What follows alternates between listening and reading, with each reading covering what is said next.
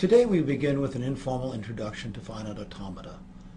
I'll offer some brief remarks about their uses and then move to an extended example of an automaton that describes how a game of tennis is scored.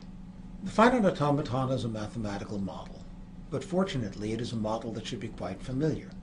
You can think of it either as a graph or as a table. The finite automaton is simple because it stores only a finite amount of information.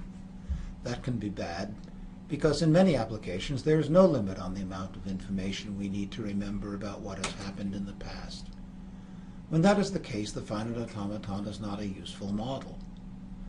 But the finiteness of memory is great when the model can be used, because we can do a number of things with finite automata that we cannot do with programs in general. For example, given a program, you cannot really tell anything about it, what it does, or whether there is a shorter program that does the same thing. However, you can tell whether two automata do the same thing, or whether there is a smaller automaton that does the same as a given automaton. You can also tell whether an automaton does anything at all.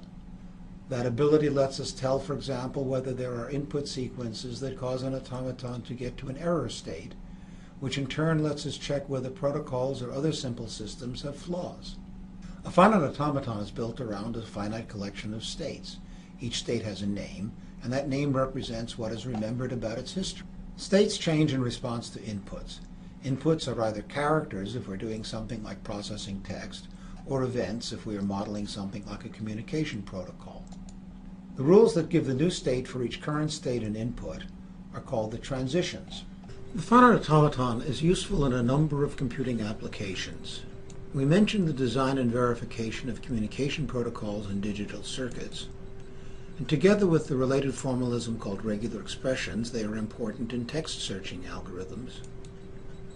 They are essential for the portion of a compiler that breaks the input into tokens, identifiers, keywords like if, and so on. You find automata and regular expressions in many other applications as well, typically where simple language is needed to describe patterns that are sequences of symbols or events of some sort. To see the power and also the limitations of a finite automaton, we shall take up an example, scoring a game of tennis. If you don't play tennis, it's almost like ping pong, except you are really tiny and you stand on the table. Depending on which page comes first in response to your search query, you'll find it was invented in the 12th century or in 1879 by people who evidently had too much time on their hands. The scoring system is arcane, with matches consisting of sets, which consists of games. Games consist of points where one player or the other wins by causing the other player to hit the ball off court or into the net. We'll talk about scoring a game. One player is server throughout the game. To win the game, you must have at least 4 points, but you also must win by at least 2 points. The states we are going to use for the scoring automaton represent the numbers of points won by each player, and they have strange names, which we'll see as we go. The inputs are events in which one player wins a point, S for the server wins, and O for the opponent wins. It is common to represent a finite automaton by a graph, with nodes for states and arrows labeled by the input for transitions. Here's the first state of the automaton that scores tennis games. The name of the state is love. You may ask, what's love got to do with it? But that's what 0 is called in tennis. The state love represents the history in which nothing has happened, and we indicate that history begins with this state by an arrow labeled start. The first point will be won by one of the two players, so there are 2 transitions out of love, one labeled S, the other O. You might think the names of the states would be 1-0 and 0-1, because the server's score always goes first. But they're not. In tennis, there is the fiction that you score 15 for winning a point, and 0 isn't 0, it's love. The next point can lead to 3 states, 2 where one player has won both points, and 1 where they're tied at 1 each. Here are the states with their names. There is something interesting about the 15-all state. It has forgotten how we got there. We know the sequence of inputs was either SO or OS, but we don't know which. It doesn't matter, of course. That's a good thing about finite automata. They only remember what must be remembered. In state 15 all, the question of who won the first of the 2 points can't have any effect on the outcome. After another point, there are 4 new states the game could be in. They have the expected names, except people are too lazy to say 45, so they just say 40. Now let's look at the transitions from the state 40 love. The server is well ahead and can win on the next point. If the server wins, we'll go to a state indicating that win. The game is over and the automaton has no further moves. We indicate this output of the automaton by calling the state a final state, and we indicate it as final by a double circle.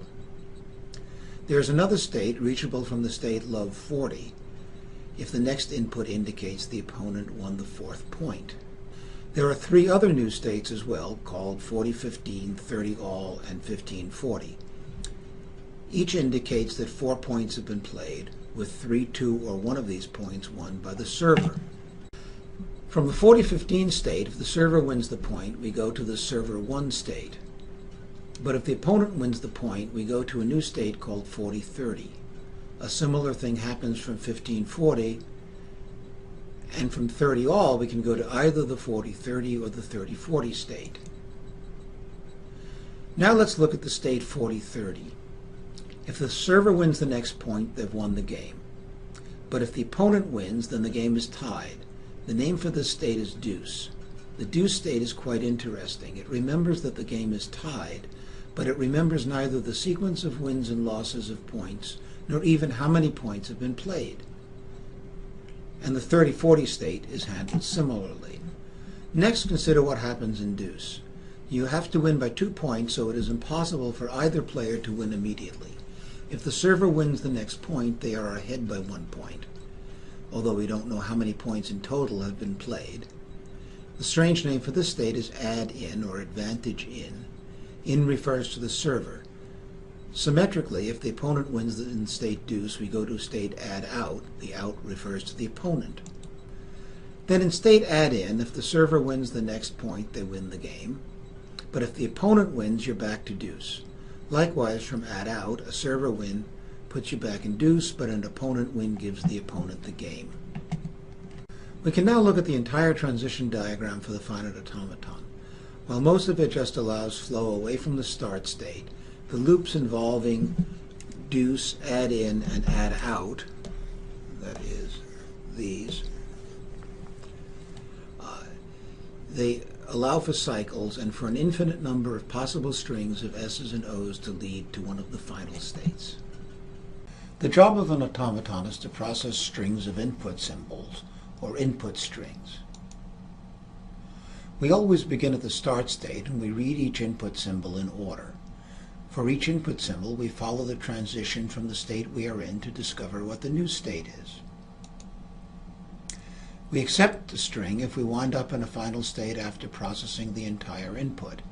Here is an example. Here is our input string. It represents a game in which the server and opponent alternate winning points until the very end,